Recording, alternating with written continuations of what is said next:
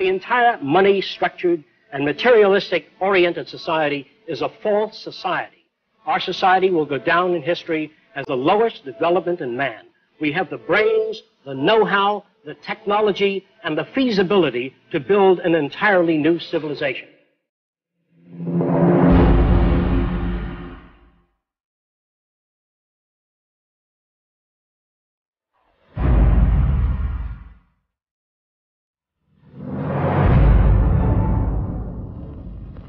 It was living through the 1929 Great Depression that helped shape my social conscience.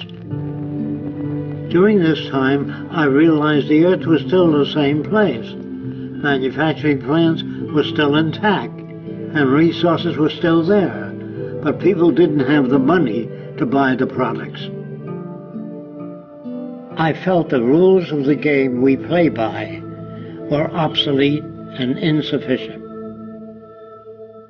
Misery, suffering, and war provided the incentive for my life's work. I was also motivated by the seeming incompetence of governments, the academic world, and the lack of solutions offered by scientists. I realized instead of working with individuals, a more effective method would be to redesign the culture.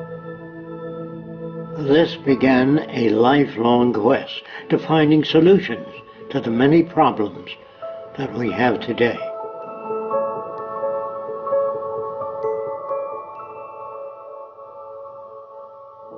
This presentation is a feasible plan for social change that works toward a peaceful and sustainable global civilization where human beings, technology, and nature coexist. It outlines an alternative to strive for, where human rights are not only paper proclamations, but a way of life.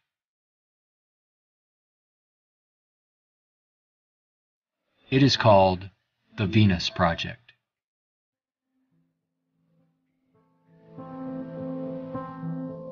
Its founder, Jacques Fresco, calls for a straightforward redesign of the culture in which war, poverty, hunger, debt, and unnecessary human suffering are viewed not only as avoidable, but totally unacceptable.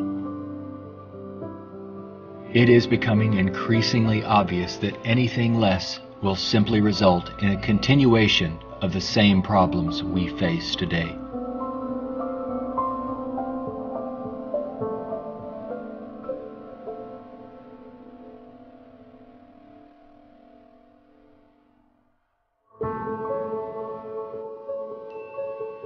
The Venus Project's Research Center, constructed by Fresco and Roxanne Meadows, is located in Venus, Florida. It addresses many of the root causes of our difficulties. But what are the real origins of our problems?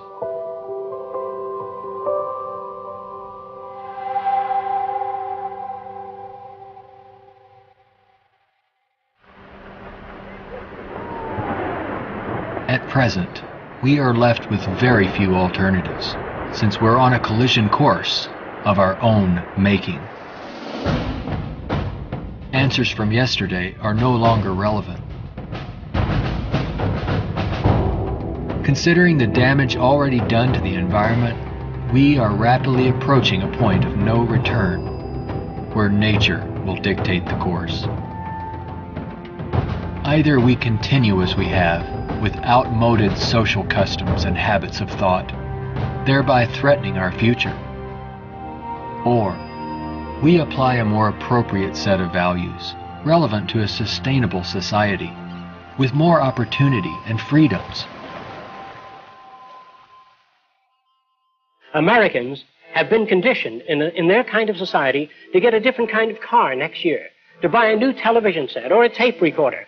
We are radical as hell, but our political and social institutions have not changed. And this is where we are stagnating, because we always equate any new idea with communism or regimentation, because we've been brought up to fear that which is new. None of the world's economic systems, socialism, communism, fascism, or the free enterprise system have eliminated the problems of elitism, nationalism, racism, and most of all, scarcity. These are all based primarily on economic disparity. When money is used to regulate and distribute resources for profit, and people and nations are out for themselves, they will seek advantage at any cost. They do this by maintaining a competitive edge, or through military intervention. War represents the supreme failure of nations to resolve their differences. From a strictly pragmatic standpoint, it is the most inefficient waste of lives and resources ever conceived. Most wars are for the control of resources and maintaining your position of differential advantage. They're not based on the dignity of man. They're not based on elevating human beings. It might elevate the human beings in the country that's the victor. It might do that.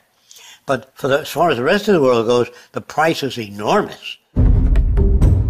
This crude and violent attempt to resolve international differences takes on even more ominous overtones with the advent of computerized nuclear delivery systems and deadly biological and chemical weapons.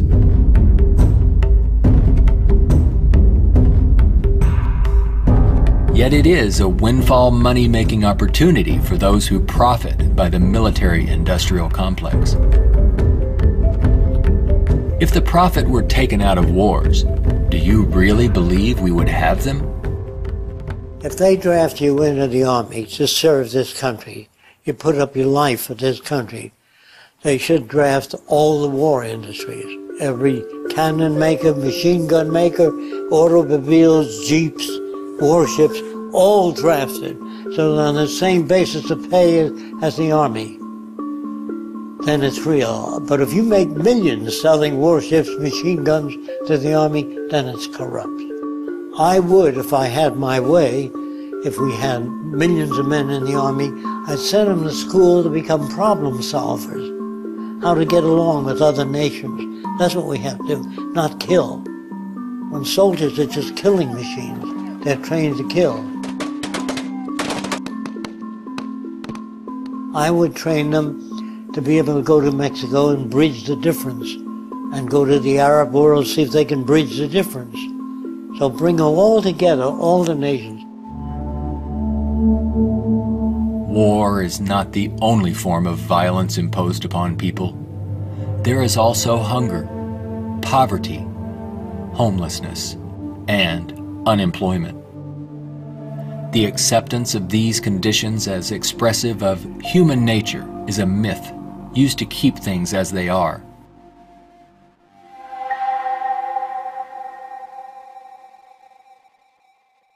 Genetics has nothing to do with greed, business, race prejudice. All of the operant systems in any society are part of your education, the books you read, the role models you follow, and the people you admire. The genes have nothing to do except with the color of your eyes, the shape of your nose, perhaps inherited features. The genes do not control values. And even if you're born with a much better brain than another person, meaning better receptors, the quality of the tissue is better, I would say that if you have a better brain and you live in a fascist country, you become a fascist faster. The brain has no mechanism of discrimination. The brain can't tell you what is relevant or less relevant, except experience. We are not born with greed, envy, hatred, or bigotry. Our behavior and values are reflective of the culture we are exposed to. If you were raised by the headhunters of the Amazon, you'd be a headhunter. And if I said to you, doesn't it bother you to have 5 shrunken heads? You say, yes, my brother has 20. So, is he nuts? No, that's normal to his culture.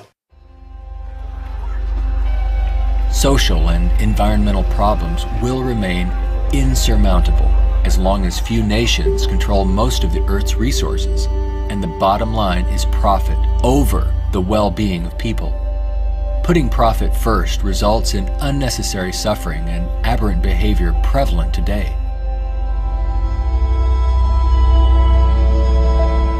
Many people feel that we need the rule of law to eliminate our problems. We have many laws, thousands upon thousands of them, but they are constantly being broken. Paper proclamations and treaties do not alter the facts of scarcity, deprivation, and insecurity. You can predict the shape of the future and the values if you know the trends of events in the ocean pollution, the scarcity of arable land. If you watch that degrading system grow, I can predict the riots and killing and assassination. In other words, human behavior is really generated by the surrounding environment. If there's a scarcity, say, of water, it is prized, and its price is high. Let's discuss scarcity as a system. Suppose it rained gold for about 3 days, gold dust. People would go out and shovel it in, fill the cellars, the attic, every drawer in that. They throw out their clothing. If the rain kept up for a year, so the gold was all over the place, people would sweep it out of the house, take their rings off, throw them away, and so human behavior undergoes change to that condition. There's only a policeman in front of something that people have need for and don't have access to. So you put a guard there. But if lemon trees or orange trees and apple trees grew all over the place, you couldn't sell it. If you landed on an island that was so abundant with resources, you had 10 people, there were 1,000 fish for every person if you wanted it. There were 10 times the amount of breadfruit and bananas, money would not come into existence. Private property would not come into existence. If the island was big enough, there were 10 people, there were 8,000 acres. No one would give a damn about staking out this particular area. There are patterns of behavior that promote survival. There are social conditions that change our values and outlook. No one can write a constitution of required behavior without consulting the environment. So we'd better take care of the environment, we'd better take care of one another, and we'd better educate people to the highest possible levels of our ability in order to have a society. Even a peace treaty cannot prevent another war if the underlying causes are not dealt with. Maybe what is needed are ethical people in government who will work towards everyone's well-being. But even if the most ethical people were elected to high positions and we ran out of resources, there would still be lying, cheating, stealing, and corruption. It's not ethical people that are needed, but rather a way of intelligently managing the Earth's resources for everyone's well-being.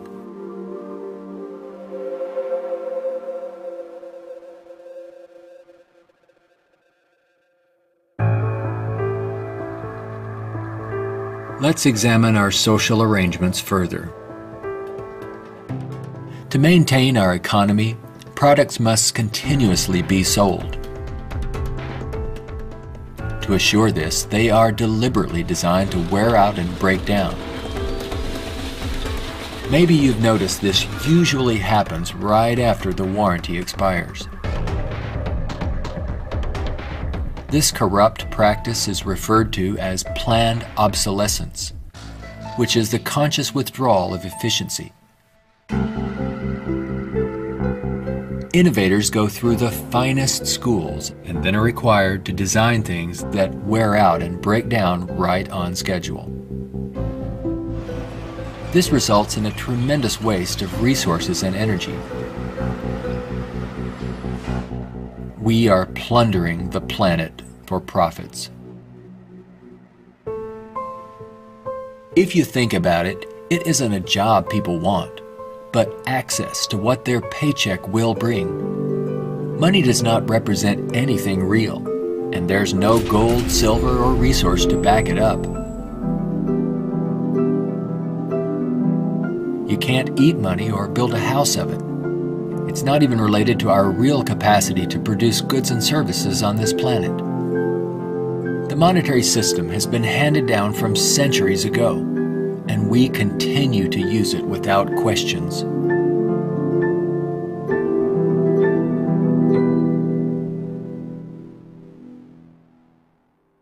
This system will keep installing more and more automation, cutting down on the purchasing power of the majority of people.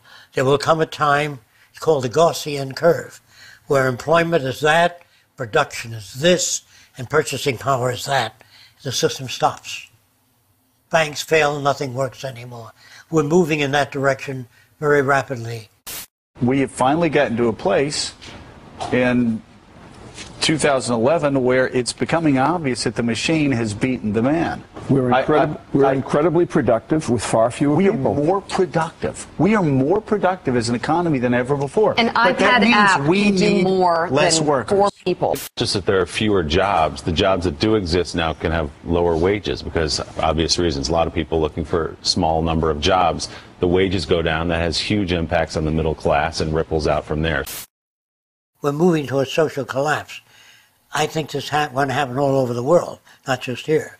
And it doesn't require the overthrow of the government. It just requires that you let it alone. It'll overthrow itself. If you control the media, you can calm people down. But if the majority keeps getting laid off, they don't have purchasing power, the system collapses. It doesn't work anymore. They invade. It's already happening. This country is already insoluble. They're going to have difficulty with national security, paying pension people. They've spent far beyond what they already have. Now, all they can do now is create debt, borrow more and more money from banks. We also want to show you a rather grim sign of our times. It's not far from here in Midtown Manhattan. The national debt has grown too large for the national debt clock. It went up back in 1989 when the nation's debt was less than $3 trillion. The debt has been piling up so fast lately they had to drop the dollar sign to make room for an extra digit as the number turned over to more than $10 trillion now and counting every second. A whole new clock with 2 extra spaces will go up next year. The federal government is not allowed to print money. It's not allowed to lend money or get in the banking business. That is a privilege for bankers only. So what the government has to do if they want to build an air force, say, of 2,000 planes a month, they have to borrow money from a private lending institution, sign the dotted line, and if the war is lost or failed, the burden falls on the public to pay off that debt.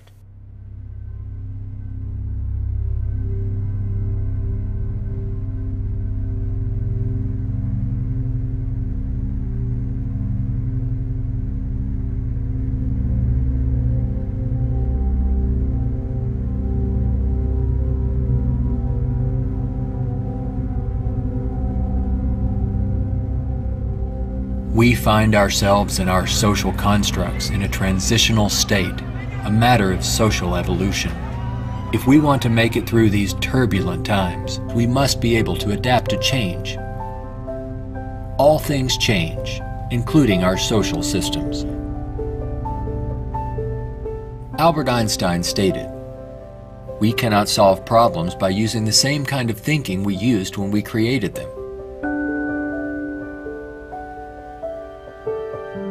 Earth is still abundant with resources. Our practice of rationing resources through monetary control is no longer relevant and is actually counterproductive to our very survival. Today, we have highly advanced technologies, but our social and economic system has not kept up with our technological capabilities, which could otherwise easily create a world of abundance for all, free of servitude and debt. How can this be possible? There is not enough money to feed or house all people on this planet, let alone accomplish these more ambitious ends. But Earth has more than enough resources to meet the needs of all people, but only if managed intelligently.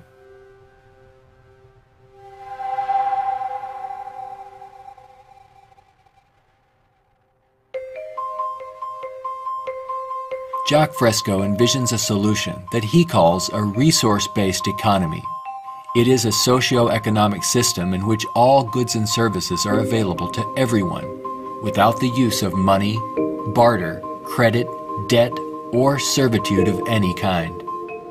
It is unlike any social system that has gone before. Fresco arrived at this direction through 75 years of study and experimental research.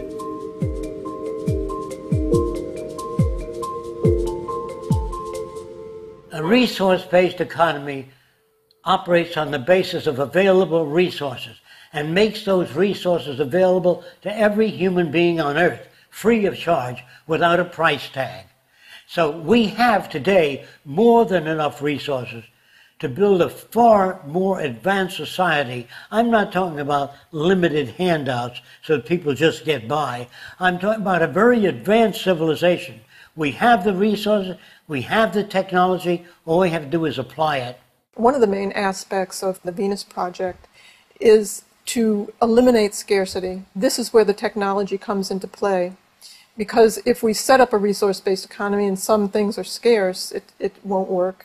If you set up a resource-based economy in a society that has no resources, it won't work. So today with our technology, we can make things available. We can eliminate scarcity. We can create an abundance. As long as we can create that abundance, that will eliminate greed and selfishness and a lot of crime and a lot of aberrant behavior. A social system can be designed so that all can live fully and constructively if the powers of science and technology are directed toward human and environmental concern and overcoming the artificial scarcities of our debt-based monetary systems. All people, regardless of political philosophy, social customs, or religious differences, ultimately depend upon the same resources: clean air and water, arable land, medical care, and a relevant education. I think if you pledge allegiance to the earth and everyone on it, that'd be the way to go for the future. The human species is a single family, and the world is home to everyone. Neither nations nor people can coexist separately any longer. No more separate nations. So anyone can go anywhere. Before the states joined together, they used to stake out their territory. They used to fight. They had militias. They would fight. This is our territory. Oh no, you're intruding. When all the states joined together, the government worked out the lines of the states and they agreed, and that was the end of territorial disputes. If you want the end of war, you must declare the earth common heritage.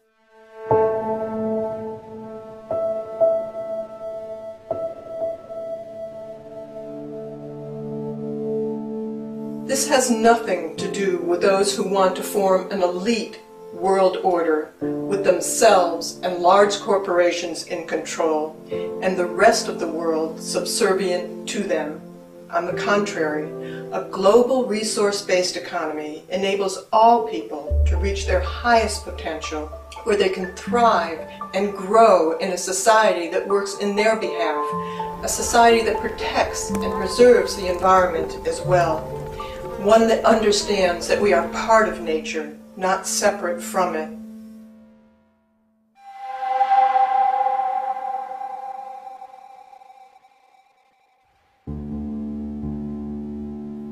Some question what would happen to incentive if needs were met without our having to work to attain them. The question assumes humans have no desires beyond basic needs. If that were true, there would be no inventors, writers, or teachers. People work with passion on the things that interest and challenge them. Let's enable all people to have the opportunity to partake in the greatest challenge one can have, improving our world for everyone. Individuality will be emphasized rather than uniformity. This social arrangement will generate a new incentive system that values the protection of the environment and social concern, rather than the shallow, self-centered goals of wealth, property, and power. It does not call for uniformity. It absolutely calls for diversity. The more diverse people are, the more individuality. So we emphasize individuality, creativity, innovativeness. This is the essentials of the design. It is not a group of scientists telling people what to do, how to live, where to go, what to follow. Motivation and incentive exist when people have meaningful tasks. True growth and development occur when people are involved in creative, challenging, and constructive endeavors. However, motivation and incentive die in the daily grind of boring and repetitive jobs required to earn a paycheck.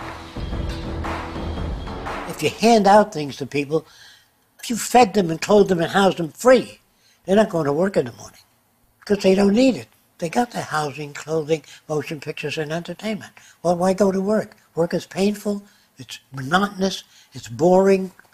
In the future, if people have access to all their needs, but they don't have any challenges, this is where it goes to pot.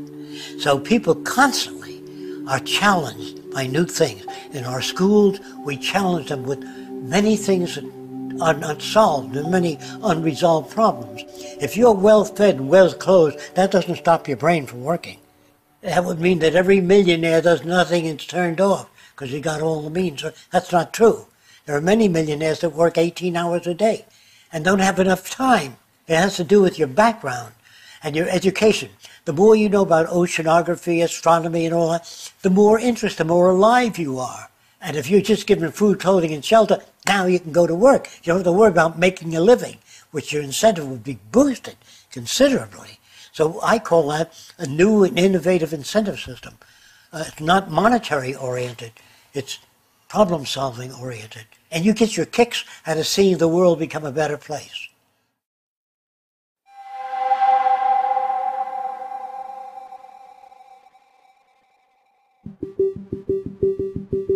How can we use our technology wisely so that there is more than enough for everyone? To achieve this, it's mandatory that the planning for it be based on the carrying capacity of the planet's resources.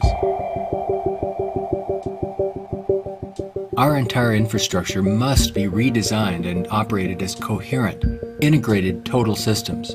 This means we must consider our entire global community as one unit that includes everyone, and plan accordingly. Only in this way can we use our technology to overcome resource shortages, provide universal abundance, and protect the environment. Therefore, a global survey is first needed to assess exactly what we have. This would inventory our physical resources, personnel, production centers, and the needs of people.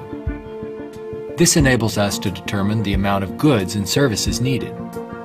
For instance, where is the arable land to grow crops? How many people are in various locations? And what is the state of their health? This would determine where hospitals are built and how many. If you try to do that today, ask for a global resource survey of all nations, they'd wonder, what are you trying to do that for? To find if we got enough resource to fight you in armaments and other things? They would be skeptical, hesitant to give that information. So I would say it wouldn't work in today's culture. But after the ideas are put forth and the reason for it and the advantages gained by all the nations, it would have to be specific advantages that they can understand in their terms. And if they agree, then the survey would be conducted. It's not my opinion or the opinion of anyone else would be used. It's the size of the population, the availability of resources, the carrying capacity of the earth that determines what is done and how fast things move. See, today it's done on a totally different basis. But in the future, it'll all be based on a form of dynamic equilibrium. That means operating everything at the highest potential without environmental neglect. The key to achieving abundance and a high standard of living for all is to automate as much as possible in the shortest period of time. But during the transition, we have to bring together the technological capabilities of people working with computers and working with technology and building and designing methods of delivering these resources and the necessary industrial plants to process the resources. Our problems and their solutions are technical, not political. Most problems can be solved when technology and the methods of science are used to serve all people, not just a select few. But what is it that you want? You have to ask yourself, I want to live in a world where I don't have to fear that my children will go into another war, where there'll be deprivation or problems or disease. Do you know how to build that kind of world? No, I don't. Well, how do you go about it? You call upon the various divisions of science, bring them together, and say, these are the problems we'd like to solve. A scientific government doesn't mean that scientists rule or control people.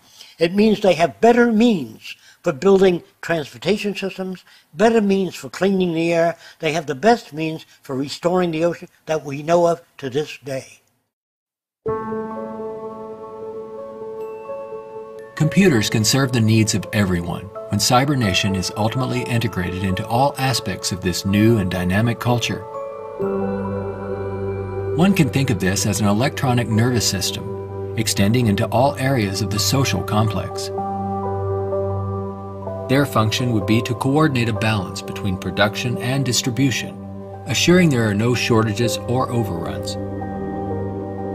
In this highly technical society, decisions are based on direct environmental, human, and industrial feedback. You can think of this as electrical sensors throughout the entire environment, from cities, factories, warehouses, distribution centers, transportation networks, all over the globe, gathering data for more appropriate decisions. The decisions are based on the needs of society rather than corporate or private interests. It is not automated technology or machines we should be wary of, but the abuse and misuse of technology by selfish interests. Remember, it is people who decide what ends the machines will serve. If technology does not liberate all people for the pursuit of higher aspirations and human achievement, then all its technological potential will be meaningless. You always do a positive and negative study before you engage in the actual reconstruction of an environment.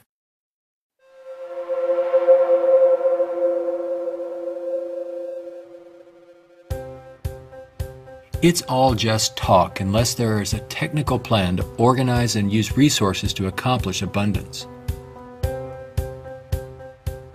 What follows are some of the many approaches the Venus Project provides for the entire social spectrum.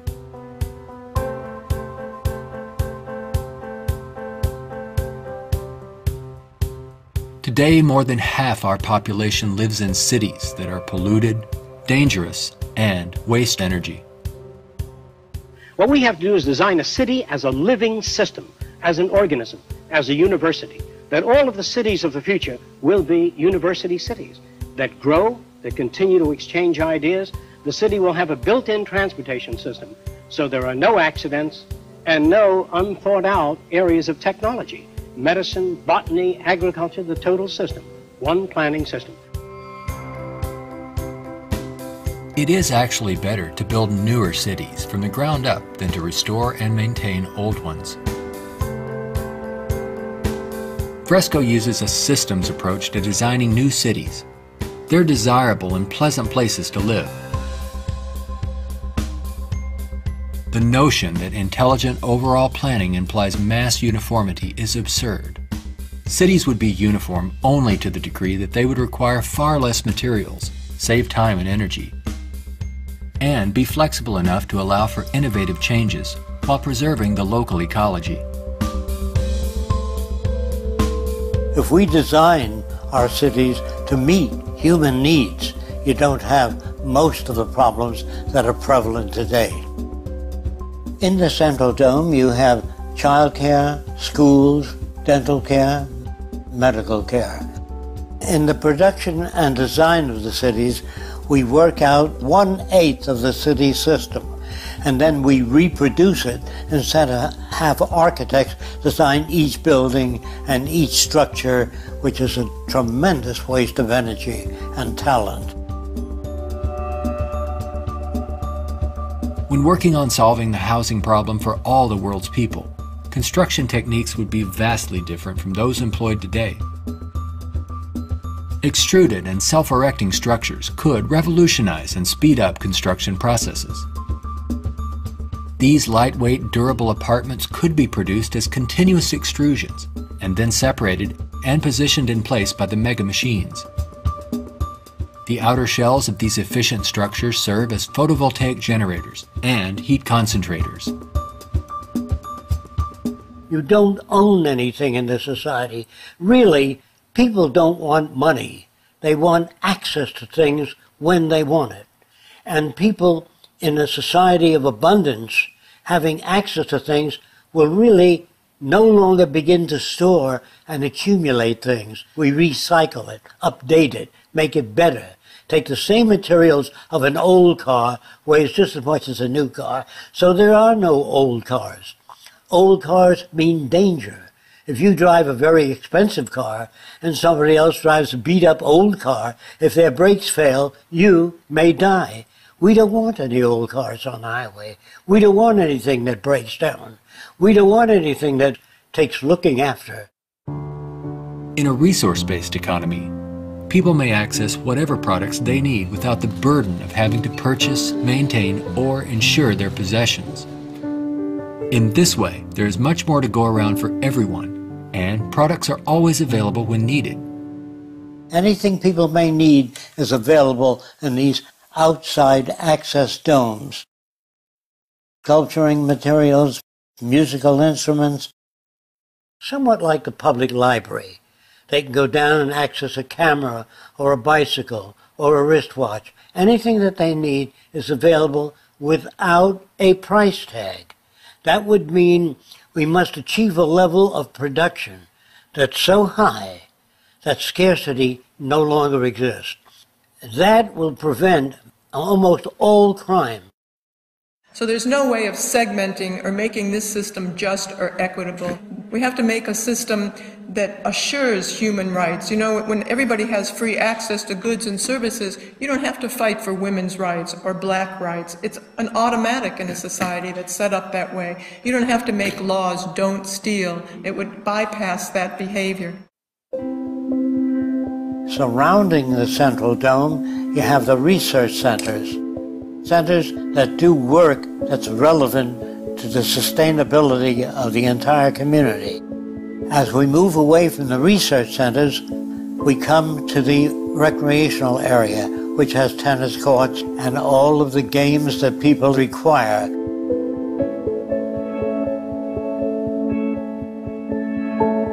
As we move away from that, we come to the residential district. There are streams, waterfalls, lakes throughout the area.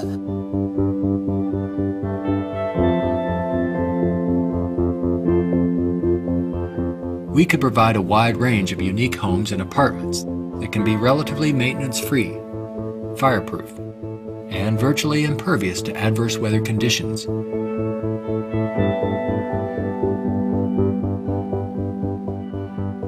As we move to the next sector, we come to apartments. The reason some people want to live in apartments is because you have drama groups, you have gymnasiums, medical care, dental care, everything is built in to the central towers. I feel that in the future, people will move away from individual houses and live in larger complexes. As we move outward, we come to the indoor agriculture or hydroponic farms. Then there's also outdoor agriculture. The city would use the best of clean technology in harmony with nature, such as wind, solar, geothermal, heat concentrators, piezoelectric, wave, temperature differentials, ocean thermal vents, and much more.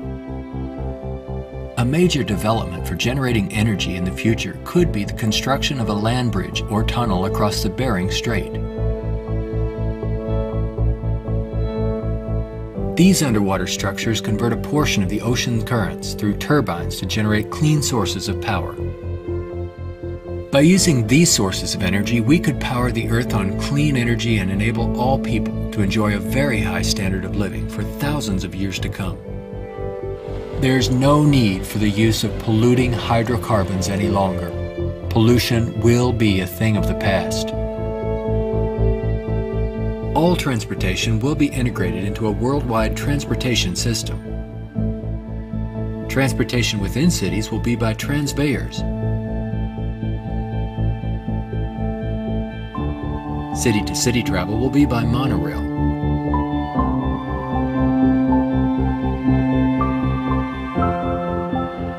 Maglev trains are utilized for long-distance travel.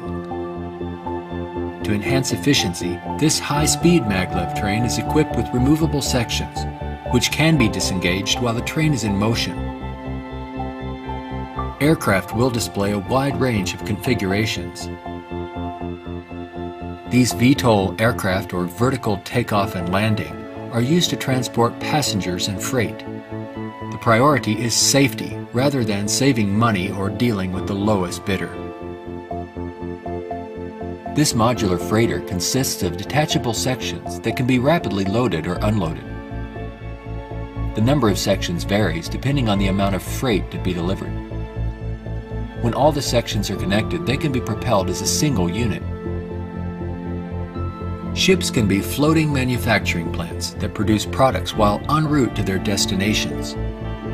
They can also serve as education centers, where children and adults travel worldwide, obtaining innovative education, not through vicarious study, but through experiencing and interacting with the real-world environment.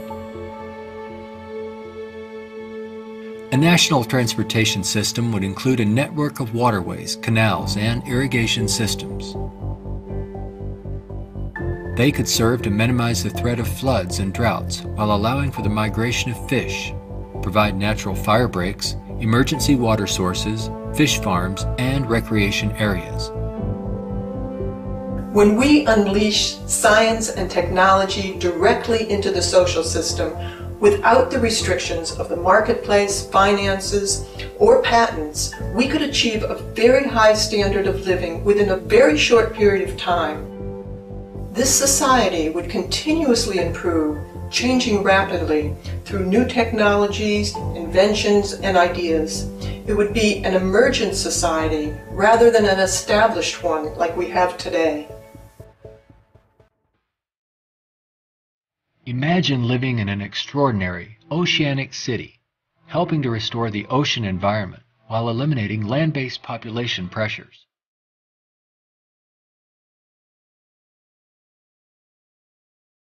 These cities in the sea may serve as universities and research centers where students study marine sciences. They could be used for ocean farming, mariculture, and mining, while maintaining a dynamic balance in the oceanographic environment. Self-sufficient cities in the sea vary in design depending on their location and function. This undersea observation station permits people to view marine life in its natural habitat. These mariculture and sea farming systems cultivate and raise fish along with other forms of marine life to help meet the nutritional needs of the world's people. These structures would permit the free flow of water throughout. Using technology in this way would make it possible for a global society to achieve social advancement and worldwide reconstruction in the shortest time possible. Utopia, if it's ever established, will die, will stagnate. Whereas what I'm talking about, an evolving culture or an emergent culture, I have no notions of a perfect society. I don't know what that means. I know we can do much better than what we've got. I'm no utopian. I'm not a humanist who would like to see everybody living in warmth and harmony. I know that if we don't live that way, we'll kill each other and destroy the earth. This new lifestyle, while providing leisure and recreation, would also enhance knowledge and creativity for everyone.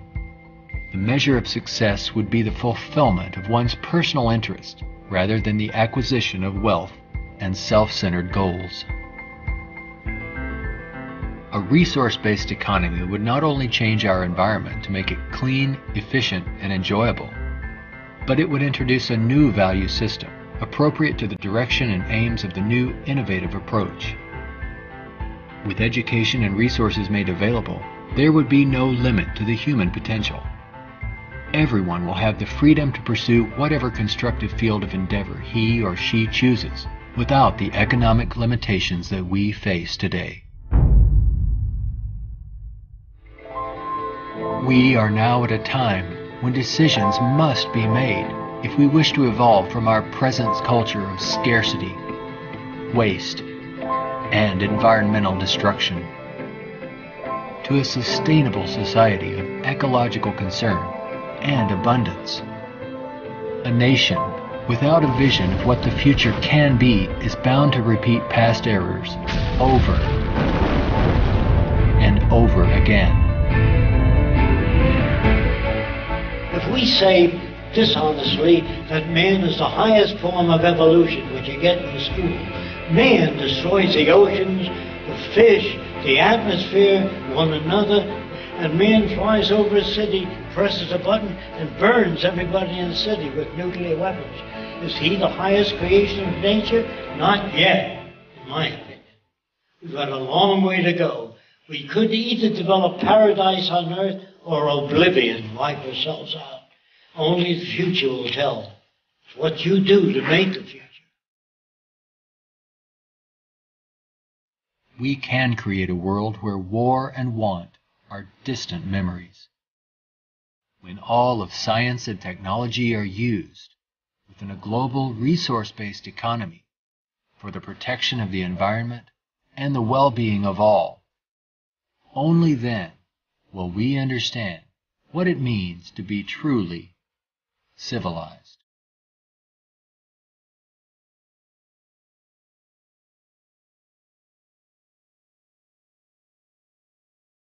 Be a part of the growing community of people working toward making the aims of the Venus Project a reality. Join us in our efforts to bring this vision of a positive future to a wider audience through the goal of a major motion picture. All of these things can be built with what we know today. It would take 10 years to change the surface of the earth, to rebuild the world into a second Garden of Eden. The choice lies with you.